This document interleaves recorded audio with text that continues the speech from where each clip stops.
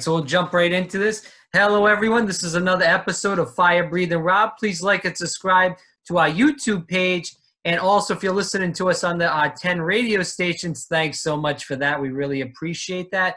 And if you look at the videos, please share them because we do interviews with amazing people that do amazing things all over the country. Today, we just did Teddy Dupay, a former Gator. Before this, now we're going to hop right into the Providence College Friars, where I'm originally from, in Rhode Island. And this guy is a coach at PC, all right, Bob Walsh. And he also was a great coach at Rick, Rhode Island College. And I, through going to school at LaSalle Academy and being around the area, I saw how good Rick was when you coached them. And I really enjoyed that. And I'd love to learn more about you. So, Mr. Walsh, thanks so much for coming on the program. We greatly appreciate it. I appreciate it, Rob. Thanks for having me. All right, so Mr. Walsh, can you tell the viewers where you first got your love for basketball? Sure. Call me Bob, please, because when you right. say Mr. Walsh, I'm looking for my dad over my shoulder. But, yeah, I grew up in New York, just outside of the city, and played sports all my life. So I was just your typical, young, athletic gym rat type, and played basketball, played baseball, played soccer, played football, and New York City at the time was a big high school basketball hotbed, and, basketball was a big deal. And I just loved it ever since I was a kid. But where did you get that mindset and say, hey, after I'm done playing, I really want to go into basketball coaching-wise? I kind of knew I wanted to be in athletics when I was in high school.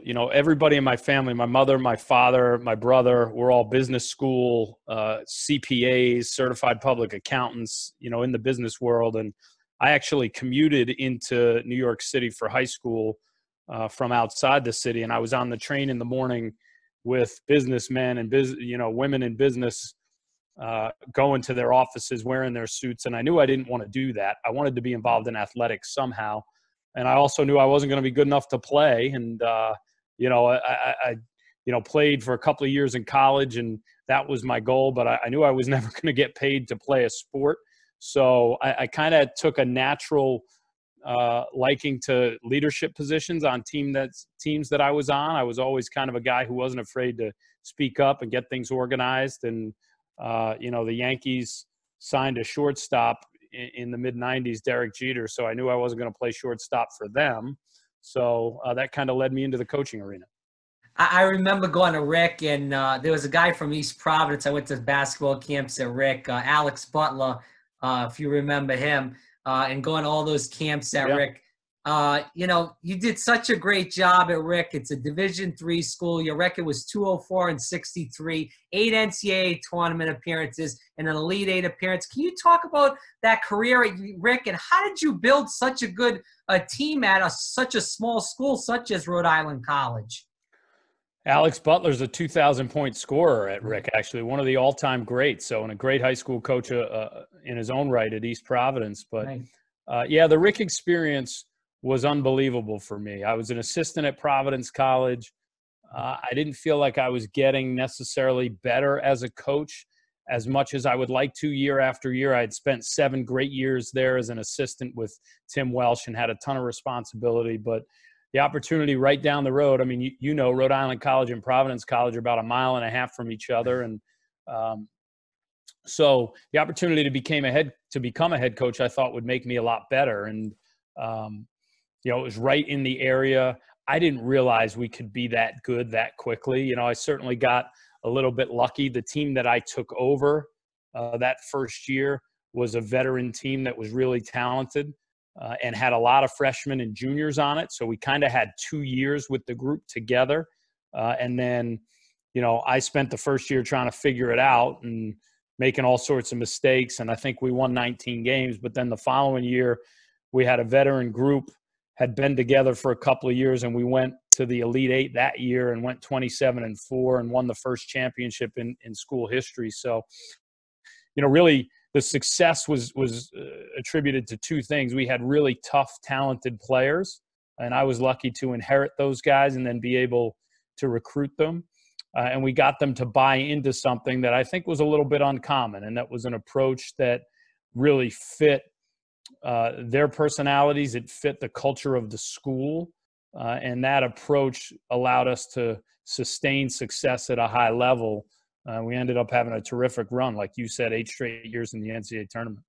Right. So then you went to Maine, and you had some good times and bad times. Can you talk about that experience going from how different was it to recruit from Division III to Division I? It's not as different as you would think, and I think that idea that it's almost like people look at Division III like you're coaching a different sport. Obviously, the main difference is you're not giving out scholarships at the Division III level. There's challenges to that, but there's also value to that, and that those kids are there because they want to be there. One of the great things about the kids we had at Rhode Island College was they needed basketball. They needed our program. It's a first generation, a lot of them college students. It's an affordable state school, as you know. So it's a little different at the Division I level when you're offering scholarships. I always joked, when I left Rick and took the Maine job, the difference was at Maine we had scholarships, at Rick we had better players, and I promise you my last team at Rick would have beat my first team at Maine by 15 points. So the talent that we had, it really wasn't much difference. We beat 2 Division I teams while I was at Rhode Island College. We beat Holy Cross, we beat Iona. So the experience at Maine was terrific for me. Even though we didn't have the success that we wanted, we did 2 things that I think are really important. One, we changed the entire culture. And the biggest difference when I took over at Maine was I took over the worst team in the league and a culture that was used to losing. That was challenging because, getting the buy-in and the belief takes a lot longer if you're not having success. And the second thing was, we did the right thing by our players. We were able to change the culture into a positive one, even though we didn't win as many games as we would have liked, but also, we did right by the players that we recruited. And we ended up with, I believe it was 9 players who ended up transferring to higher level schools and ended up going from Maine to VCU, to Oklahoma, to South Carolina, to Colorado State, to St. Joe's. That's 9 guys who all at one point would have played on the same team at Maine, but because the support at Maine was different, the school has always struggled financially. We brought in a great group of talented young men our first 2 years and had a chance to go on, we think, to be a force in that league. But when they had opportunities to go elsewhere, I couldn't look them in the eye and say, no, the experience for you is going to be better here at the University of Maine. And they had opportunities to go to great places. And, unfortunately, we suffered as far as wins and losses at Maine. But, again, we built a great culture and we did the right thing by the players. And the experience at Maine made me a much better coach. So, I have a lot of great relationships from those 4 years. And I know I got a lot better as a coach, and that was really important. Bob Walsh here on Fire Breathing Rob. Bob, can you talk about this? You coached with Tim Welsh, and I met Tim a couple of times when he was recruiting Jermaine Peterson. He had a tournament with Michael Beasley at the time it was at LaSalle Academy. I went and go and watched. And Tim seemed like a nice guy. You also are coaching with Ed Cooley, who's, the pride of Providence. He's from Providence, Rhode Island.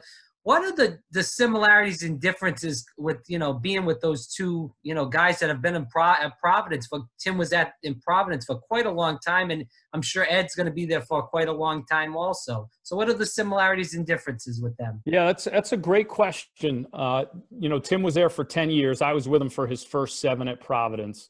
And Ed's been now there 10 years, I believe, as well. So both of them have one of the positive aspects for both of them is great personalities. Relating to the players was really impactful, and that's one of the things I learned from both of them is your connection to the players is really, really important. And with Tim, he really taught me the value of what you do every day, right? The way you approach every day, and all the stuff that we do is for those 30 nights that we get, right? So everything we're doing is building towards that. I think both of them are great offensive minds. Ed Cooley has two things. One, his personality is about as strong of a force as you'll ever see, and it's authentic and genuine, right? So as far as relationships, as far as caring about the people around him, creating that bond that allows you to get the most out of your team, I've never seen anybody quite like Coach Cooley. The second thing is the way his mind works offensively. And Tim was the same way. They see the game offensively really quickly and really clearly and can make adjustments. And it's been a great learning experience for me with Coach Cooley, because he will literally see something happen on offense in the first half and say, after a timeout in the second half, we're going to run this option off of that, and we're going to get the slip to the hoop because they're going to double David when he comes off the screen. And technically, he operates in a way that's really fascinating and puts the kids, in a great position to be successful. So both guys really, really good with relationships, offensive minds, terrific. I would say Ed's personality is a little bit stronger than Tim's, even though Tim's was very strong. Both guys have a way of just getting guys to come out of the locker room ready to run through a wall, and that's, that night, 7:00 tip, being ready to go. I would say that, both guys find a way to get their teams ready to fight, ready to play, ready to scrap. And that's another similarity between the two. Agreed. And you look at with Tim Walsh with the Marshawn Brooks, he came in there and he looked not like a great player. And then all of a sudden he gets the NBA, getting drafted by the Celtics. And I mean, all the players that Ed's, developed so good. I mean, Bryce Cotton is an amazing player at Providence. Winning that Big East tournament was one of my highlights as being a Friar fan. I believe it was in 2014. But I want to get into this. And this is Bob Walsh here on Fire Breathing Rob. Coach Walsh, we looked at last year, and there was some good stretches and there was some tough stretches at the beginning of the year. But the Friars really finished out the year like on fire, to be honest with you. Going into the Big East tournament, it looked like they could make a charge to win the Big East tournament, and then the coronavirus happened. Do you have any thoughts on how the season ended? Obviously, the coronavirus, it is what it is, but, how the season ended, how the Friars were really kicking it into gear at the end. Obviously disappointing, like it is for everybody, but it's amazing how quickly it all happened. And it went from like, what do you mean we're not going to play in front of fans, to, wow, this is a worldwide pandemic that's, impacting hundreds of thousands of people in a serious way. So it's hard to sit there and feel disappointed about not getting to play a basketball game, with what we're going through. But you put it in a vacuum, right? And we're sitting there, middle of February, I think Valentine's Day, we were 500 in the Big East. We had lost to St. John's. We weren't playing well. We had a really tough stretch coming up, Seton Hall at home. And, we had 2 really good days of practice. Our fans were unbelievable. I remember that day we played Seton Hall. We came out like 29-6 on them and really didn't look back from there. So we were playing really, really well the last 3 weeks. It's great to dream about what could have happened. We felt good about our spot in the Big East tournament. We were going to play Butler that Thursday. We had Creighton, who, should they win, which, we thought they would as the top seed, but we felt like Creighton was a good matchup for us. We'd beaten them at home and really blew a 5-point lead with a minute and a half to go against Creighton on the road. So you kind of looked at stuff and like, wow, we're right where we want to be. We're playing well. Our seniors had all sort of said, this isn't like, we're not going out like this, so to speak, in mid-February. We could have gone on a long run, but there's a lot of teams that could have. You're also one loss away from everything changing, So it was a great way to finish. It was tough not to finish it out, but I'm certainly glad we were playing really well down the stretch when it did end, because it allows you to feel a lot better for the seniors. Guys like Alpha Diallo, Lawan Pipkins, who, the challenge was, can you guys lead a team to the NCAA tournament? And the answer was yes, and that's good to know. Bob, can we talk about this? How has it been as far as recruiting wise going with, you can't go out and visit families. It's basically social media and talking on the phone, I guess. You can correct me if I'm wrong. How is that going to be for, God knows how long this is going to go on for, no one knows how long. So how's that going to affect the team next year? Yeah, it's different. It's certainly different. We're all doing Zoom calls and our visits are virtual, and, schools have set up and we have marketing, social media, video people that are terrific. And you set up a virtual visit to Providence College with the family and with the recruit, with the coaching staff, and yet answer questions and you take them through what they want to know. The hard part is they don't get to come to campus and they don't get to know your players very well. So the challenge is, look, we did a good job recruiting in the spring and we were in good shape. And I think what you're going to see when this thing does end and we start to get back to normal, the programs that were on a good foundation as far as culture, as far as recruiting, as far as success, and with, the success Coach Cooley has had. I mean, this would have been the sixth time in 7 years that Providence was going to the NCAA tournament. We won, 12 league games this year for the first time ever. There's a foundation there with how they've recruited, the relationships that they've had even before I got here with Coach Battle, Coach Thomas, Coach Blaney. We're in good shape, and everybody's in the same boat, right? It's not like Kentucky and, Georgetown are having kids on campus and we're not. So you do it virtually. Some families are really into it and interested and think, wow, that's a place that fits me. Some other families are saying, well, we really can't make any decisions right now. So we've got 12 of our 13 scholarships full for next year. So we're not sure if we would even use the 13th one unless we found, the perfect fit at the right position. So, but moving forward, if, we're not watching kids, the other part of it is we're not watching kids play live, right? We're not going out and recruiting, in June and July as of right now. So there's going to be a bit of a restart when it all starts to get back to normal, and we're all going to have to adjust. Bob, can we talk with 2 questions left? What is a typical day for an assistant coach at Providence College? Can you tell the viewers that? Yeah, absolutely. I love the question. So I would say there's a difference between in season and out of season. During the season, you've always got games to prepare for, right? So, and Coach Cooley's the best, right? He's not one of those, literally the best guy to work for. He's not one of those guys that's like checking to see what time you get into the office. The mornings are kind of, for us, generally get up, get your workout in the morning if that's what you want to do. I'll go in and get a workout in early, go through some film from the day before, check the academic side, try and get onto campus and see our guys, let them see us, 8:30, 9:30 classes, make sure, they know we're around and they're getting to class on time. Usually we'll have a staff meeting, 10:30 or 11, we give everybody a chance to get done what they want to get done. With games, it's watching a lot of film on the next opponent.